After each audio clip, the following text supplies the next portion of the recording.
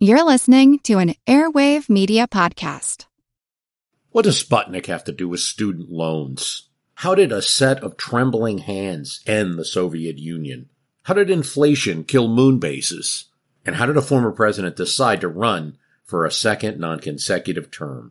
These are among the topics we deal with on the My History Can Beat Up Your Politics podcast. We tell stories of history that relate to today's news events. Give a listen. My History Can Beat Up Your Politics, wherever you get podcasts.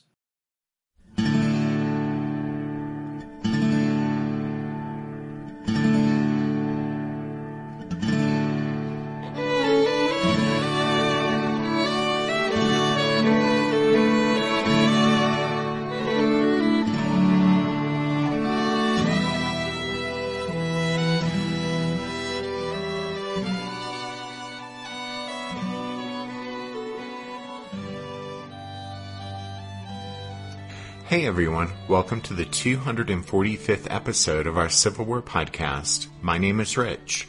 And I'm Tracy. Hello y'all. Thanks for tuning into the podcast. We wanted to let you guys know here at the top of the show that we'll have an announcement at the end of the show about an idea we had for our 250th episode. We'd like to perhaps do something special for that show, and, we'll talk about it at the end of the episode. But right now, we're going to get back to the Battle of Stones River. As you all will recall, when we left off last time, the fighting had just come to a close on the last day of 1862, and the Confederate attack on December 31st had come close, so very close to securing that most elusive of Civil War prizes, a decisive battlefield victory. But at the end of the day, the Union line had held. Braxton Bragg, the general leading the Confederate Army of Tennessee, had hoped to smash the Union right, snap shut the enemy line like a jackknife, and seize the Nashville pike, thereby trapping the Yankees against the river. But some stubborn fighting by some Federal units and the fact that William Rosecrans, the commander of the Union's Army of the Cumberland, had successfully shifted reinforcements to blunt the rebel drive, meant that the jackknife had come perilously close to snapping shut. But at the end of the day, the Confederates had failed to secure a clear-cut victory. That night, both Army commanders took stock. It had been a very bloody day. The Army of the Cumberland had sustained more than 25% casualties and lost 28 cannon while being pushed to the edge of destruction. 5 brigade commanders were casualties, along with 2 division commanders, Wood and Van Cleve, both wounded that afternoon. On the other hand, plenty of ammunition remained for another day of fighting, and the 2 brigades that had been guarding Rosecrans' supply line against rebel cavalry had come up and joined the army. And so Rosecrans called a meeting of his commanders, although later on there were conflicting accounts about what exactly transpired at the gathering. Several generals favored withdrawing, while others were non-committal. Rosecrans himself appeared unsure what to do. At one point, he went out and scouted the Army's right with McCook, and returned satisfied with it that the line could hold. George Thomas ended all talk of withdrawing by declaring, "This army does not retreat." Rosecrans agreed, telling the assembly, "Go to your commands and prepare to fight and die here." Rosecrans consolidated and reorganized the Army's lines, including abandoning the Round Forest, and had the troops dig in. A wagon train with the Union wounded departed for Nashville under a strong escort. Across the way, Braxton Bragg, for his part, couldn't have been happier at the day's results. Despite losing more than 8,000 men, the rebel army had driven back the Federal right several miles and came incredibly close to total success. That night, Bragg sent a message to Richmond saying, quote, "We assailed the enemy at 7 o'clock this morning, and after 10 hours of hard fighting, have driven him from every position except his extreme left, where he has successfully resisted us. With the exception of this point, we occupy the whole field. We captured 4,000 prisoners, including 2 brigadier generals, 31 pieces of artillery, and some 200 wagons and teams. Our loss is heavy, that of the enemies much greater." End quote. That dispatch, with its implicit promise of decisive victory, was quickly reprinted in Southern newspapers, and when added to the recent Confederate thrashing of the Federals at Fredericksburg in Virginia, it raised people's hopes as the new year dawned that 1863 would see the Confederacy secure its independence. Bragg appeared convinced that Rosecrans would retreat, and the movement of Federal troops and the passage of wagons back up the Nashville Pike seemed to reinforce that idea. Since he apparently never seriously considered the possibility that the Federals would stay and fight it out, Bragg called no council of war and issued no orders for the next day.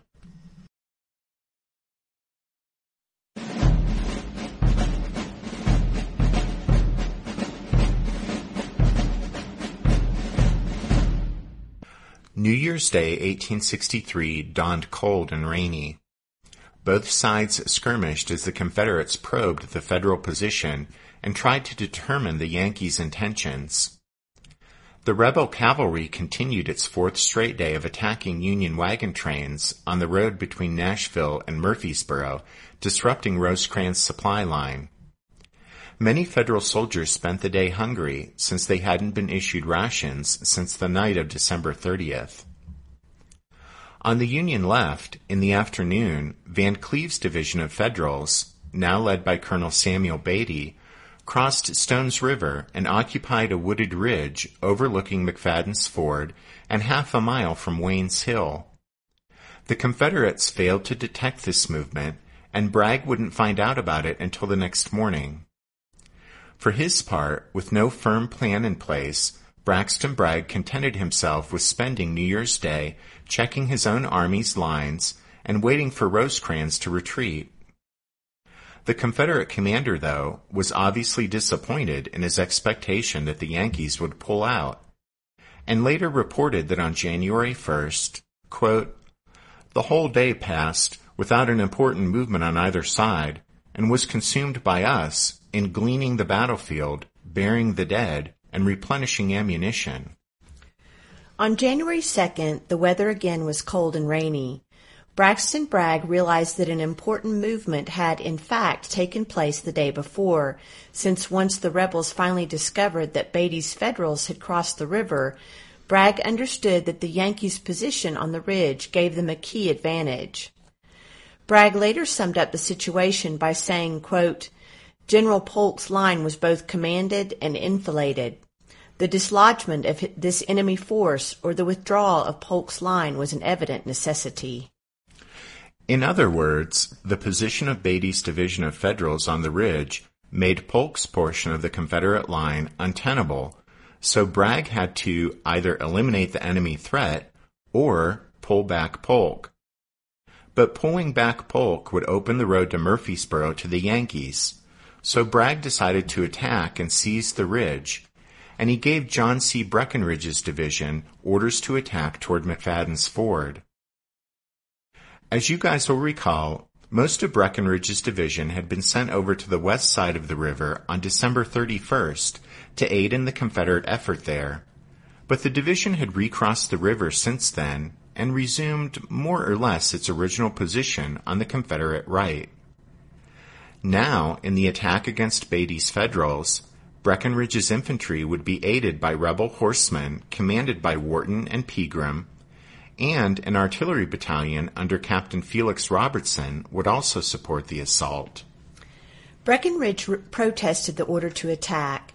He pointed out to Bragg that the dozens of Union cannon deployed over on the far side of Stones River dominated the ground he was being asked to seize on his side of the river, and so even if his troops managed to capture the ridge held by Beatty's Federals, they would be unable to stay there in the face of the overwhelming Union cannon fire from across Stones River.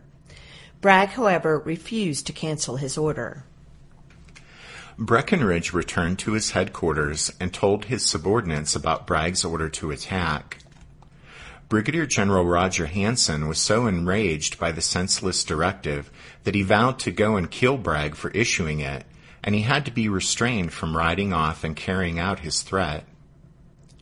Hansen commanded the Orphan Brigade, so called because it was made up of Kentuckians serving in the Confederate Army who couldn't go home because the Bluegrass State had officially sided with the Union. It was now about 2:30 in the afternoon, and Breckinridge ordered his lieutenants to prepare for an attack at 4 p.m. Breckinridge planned for his division to surge forward late on this winter's day as the sun was setting, so that the onset of darkness would quickly force a halt to the Federal cannon fire and also prevent the Yankees from launching any sort of organized counterattack. Breckinridge's fatalistic view of the attack's prospects, though, infected preparations, and he spent most of his time deploying the 4 infantry brigades that would participate in the assault, and he made little effort to communicate or coordinate with the rebel cavalry deployed on the infantry's right. Breckinridge also got into a heated dispute with Robertson over the employment of the artillery. Robertson wanted to advance his guns once the objective was secure, while Breckinridge wanted the batteries to move forward alongside his advancing infantry. Bragg's chief of staff was nearby, but refused to step in and referee, and the dispute wasn't resolved before the attack began. The Confederate infantry moved into position with Hansen's Orphan Brigade on the left, Palmer's Tennesseans, now commanded by Gideon Pillow, on the right, William Preston's brigade lined up behind Pillow, and Adams' brigade, now led by Randall Gibson, backing up the Kentuckians.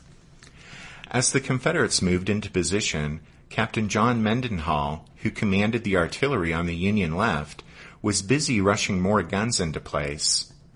By the time 4 p.m. rolled around, there were 57 Federal artillery pieces in position or rushing to the scene there along the west side of the river.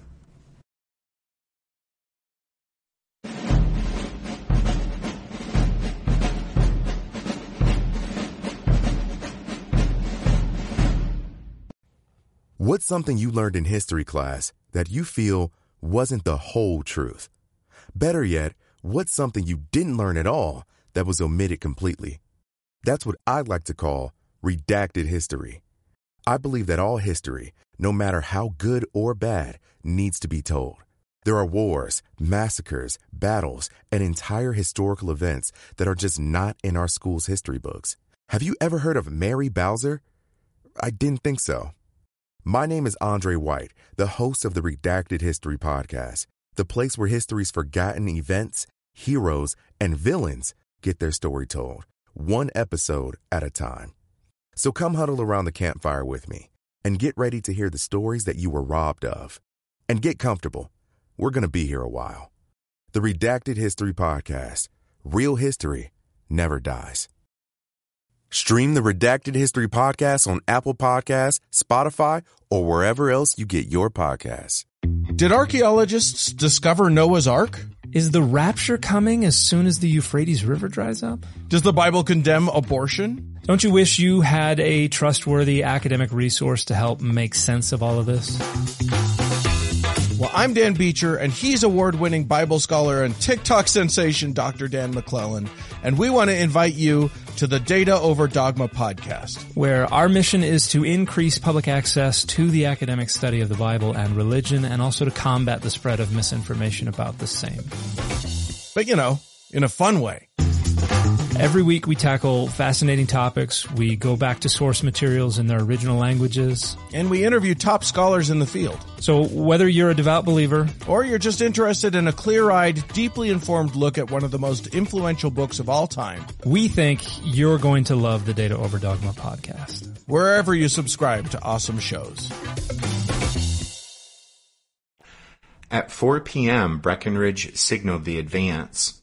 He later reported, quote, "Instantly the troops moved forward at a quick step. The front line had bayonets fixed, with orders to deliver one volley and then use the bayonet." On the Federal side, Beatty's 2 frontline brigades, under Colonels Samuel Price and James Fife, absorbed the first shock. But Fife later said that the hard-charging Confederates drove Price's men, quote, backwards like fall leaves before a wintry wind. One after another the lines were swept away. To try to salvage the situation, Beatty committed his reserve brigade, which held up Hanson's advance for a short time and pitted Unionist Kentuckian against Confederate Kentuckian. Some of Gibson's Louisianans came forward and broke the enemy line, forcing the Federals to retreat back toward McFadden's Ford in disorder. Most of Beatty's Federals withdrew across Stone's River, although some, Fife's troops and Colonel William Gross's brigade, remained on the near side of the river and formed a small perimeter just downstream of the ford. Nevertheless, in 20 minutes of fighting, Breckinridge's Confederates had achieved their objective. However, the rebels now pushed their luck too far, as Breckinridge's infantry chased the Yankees down the ridge's rear slope into the open area opposite McFadden's Ford. Federal left-wing commander Thomas Crittenden watched the Confederate advance and turned to his artillery chief, Captain Mendenhall, and said, "Now, Mendenhall, you must save my men with your cannon." The dozens of Federal artillery pieces lining a bluff overlooking the ford opened up on the rebel infantry. One of the Union Kentuckians remembered how, quote, a continued flash of lightning seemed to light up the scene, and immediately after the welcome crash of our cannon greeted our ears, and whirr over our head went grape and canister, and the yells of elated rebels were turned into the shrieks and groans of dying. A storm of shot and shell ripped through the Confederate ranks. A piece of a shell hit Hanson in the leg as he led the Orphan Brigade forward, and the wound killed him several days later. Despite the terrible Union defensive fire, several small groups of Kentuckians and Floridians dashed for the river, and a few made it across, but fewer returned when it was impossible for them to maintain their tenuous foothold on the opposite bank. As Mendenhall's artillery broke up the Confederate attack, Federal infantry reinforcements arrived on the scene and launched a counterstrike, pushing across the river. The rebels gave ground grudgingly, but ultimately had to give way. Darkness brought an end to the fighting, with both sides occupying the same ground on the east side of the river that they had held that morning. But it wasn't a draw, because nearly 1,800, or about 38%, of Breckinridge's Confederates had been killed, wounded, or captured. Breckinridge, himself a native of the Bluegrass State, broke down when he saw the shattered remnants of the Orphan Brigade, crying out, "My poor orphans! My poor Orphan Brigade! They have cut it to pieces!" As night fell, the Union forces opposing Breckinridge on his side of Stone's River now outnumbered him 2-1, and worse still, Federal cannon were crossing the river and taking up position. At the end of the day, it was obvious that the sacrifice of Breckinridge's division had all been for naught.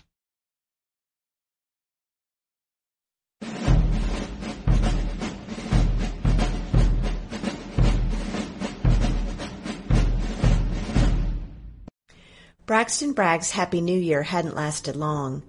Facing the prospect of continued dominance of the battlefield by Union artillery and the arrival of Federal reinforcements, Bragg had no choice but to order a withdrawal. There were also troubling cracks beginning to appear in the rebel army's high command, which would burst wide open in the aftermath of Stone's River and result in the Army of Tennessee entering the summer of 1863 with a fractured and unhappy command structure that destroyed any sense of teamwork needed to create and sustain Confederate military success in the war's Western theater. But we'll be talking more about those rebel troubles down the road on the podcast.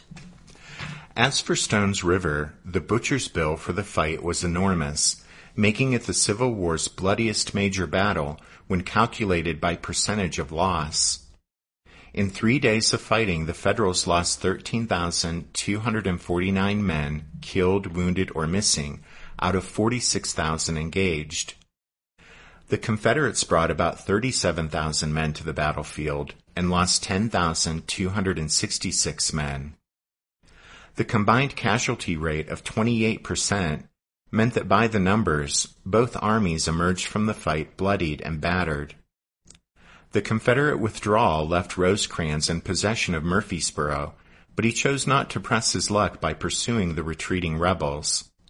Instead, he was satisfied to have salvaged a victory from near defeat. A soldier in the 21st Michigan wrote, "We have nothing to brag of in this battle." Well, he was right and he was wrong. The Confederates held the initiative for most of the battle, which had pushed the Army of the Cumberland to the edge of disaster. But in the end, the rebels couldn't break the stubborn Union defense, which spoke well of the Federal soldiers and their commanders. The key to judging the victor at the Battle of Stones River lies not in simply looking at the tactical result, but in measuring its impact months later, and in recalling the reasons the Federals fought a campaign in the dead of winter in Tennessee in the first place. Remember, political pressure had led Abraham Lincoln to press his army commanders to win victories that winter. But in Mississippi, Grant's advance against Vicksburg had come to nothing, and in Virginia, Burnside's offensive at Fredericksburg had turned into a blood-stained, embarrassing debacle. That meant that Lincoln's only hope of a win that winter lay with Rosecrans in Middle Tennessee, and at Stones River, Lincoln finally got the victory he desired. In the first week or so of January, wildly exaggerated reports of the scale of the Federal victory at Stones River flooded northern newspapers and helped boost morale on the Union home front after the earlier dismal news from Fredericksburg. It also provided Lincoln with a military success to give teeth to the Emancipation Proclamation when it went into effect on January 1st. On the ground in Middle Tennessee, the rich farmland of the region now lay in Federal hands and wouldn't be feeding Braxton Bragg's Confederates. Rosecrans spread his army across the region, posting strong garrisons in Franklin and other towns. At Murfreesboro itself, the Federals and former slaves labored from dawn until dusk for nearly 6 months, building the largest earthwork fortification ever constructed on the North American continent. Fortress Rosecrans, as it was called, protected nearly 200 acres of ground, where the Federals created a vast logistical base that eventually held enough supplies and war material to keep 65,000 soldiers in the field for 3 months. This forward supply depot and base would be the key to Rosecrans' brilliant campaigns that saw his army outmaneuver the Confederates and seize the critical city of Chattanooga by September 1863.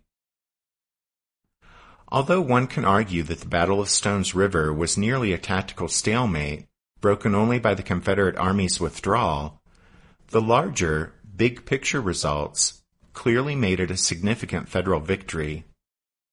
In the short term, it gave Lincoln the military success he needed that winter, and in the long term, the insubordination and near mutiny among the Southern generals in the aftermath of Stones River poisoned the Confederate command structure in the war's Western theater. While on the Federal side, the victory and subsequent buildup at Murfreesboro would pay major dividends months later and ultimately lead to the fall of Chattanooga, which was the gateway to Atlanta.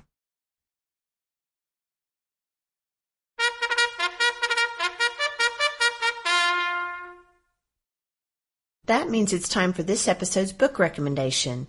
And our recommendation this time is Jefferson Davis and His Generals, The Failure of Confederate Command in the West by Stephen E. Woodworth. We mentioned that down the road on the podcast, we'll be talking some more about the dysfunctional Confederate command situation in the war's Western theater. And if you want to get a jump on that topic, this book by Stephen Woodworth is a good place to start. We'll also remind you of our book recommendation for episode number 206, which was Braxton Bragg, The Most Hated Man in the Confederacy by Earl Hess. Don't forget you can find a handy list of all of our book recommendations going all the way back to the very first episode of the podcast if you head over to the show's website, which is www.civilwarpodcast.org. We had a new members episode ready to record, but we decided to put it on the back burner for now, since, as you might have been able to tell from Tracy's voice and her limited role in this show, she's got a summertime cold and isn't feeling very well, and so was on light podcast duty this weekend. At any rate, we did want to give a shout out to the newest member of the Strawfoot Brigade, Susan W. Thanks, Susan. All right, now to the big announcement about episode number 250. We want to do something special for that show, so we decided that we'd ask you guys to send in questions for us to answer, and we'd do a Q&A with that episode, either for the whole show or part of it, depending on how many questions you send us.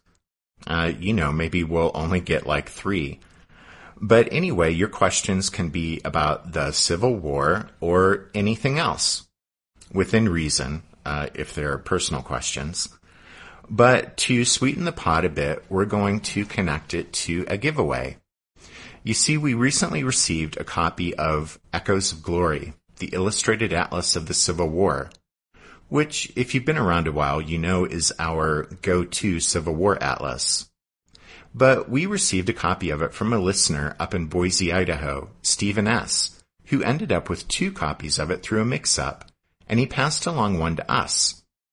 He suggested we use it to give away on the podcast, so we thought we'd tie it to our idea for episode number 250. And so everyone who sends us a question for that show through Facebook or Twitter or email or on the website, well, your name will go into a hat, and we'll have a drawing during the 250th episode to see who wins the atlas. So send in your question, and you might win the atlas. Exactly. So just to let you know what's coming up now that we've finished with the Battle of Stones River, well, we're going to do at least a couple of 1862 Year in Review episodes, like we did when we reached the end of 1861. Since those shows seem to be pretty popular with you all. But after those Year in Review shows, we'll hit the ground running in 1863. Okay, that's it, I think. So we'll say thanks for listening to this episode of The Civil War, 1861 to 1865, a history podcast.